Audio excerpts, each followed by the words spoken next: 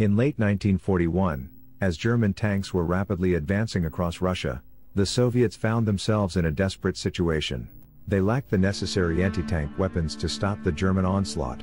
But what they did have was an abundance of dogs. The Soviets came up with a bold plan. They hid food under captured German tanks, hoping to train the dogs to run underneath them, triggering explosives carried on their backs. However, in the chaos of the battlefield, the plan didn't quite work out as intended. While some dogs did manage to take out a few tanks, many would instinctively run back towards Soviet lines, triggering the explosives there instead. Despite the setbacks, the odds were apparently good enough for the Russians. They continued training mine dogs until 1996, showcasing the lengths they were willing to go to defend their homeland. The story of the Soviet mine dogs is a testament to the ingenuity and sacrifice of those who fought against overwhelming odds. Their legacy lives on as a reminder of the unconventional tactics employed during times of war. Thanks for watching.